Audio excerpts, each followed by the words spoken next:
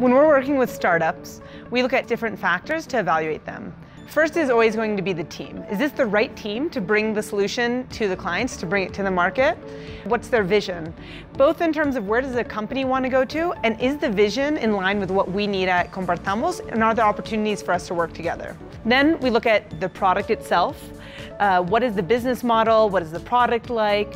Is it developed? Is it something that's actually able to continue to develop until you get to the point where it's really solving an important need for the customers? The market, is it competitive? Is this company have an edge upon the competitors?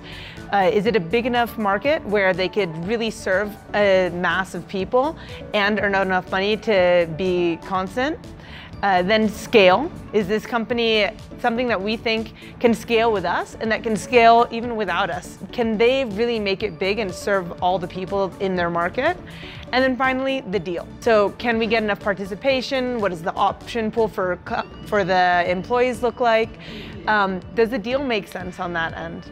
For an entrepreneur to be investment ready, they really need to have a good sense of self-awareness. They need to understand in all of these different categories that investors look at, from team to vision to product, where is that company at?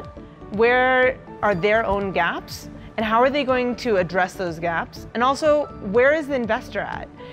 Also, one of the most important things that I've seen in the companies that I've invested in is a self-understanding. Maybe the product isn't ready, maybe the team isn't completely built, but are the entrepreneurs self-aware of their problems and have a plan of how they're going to mitigate their risks?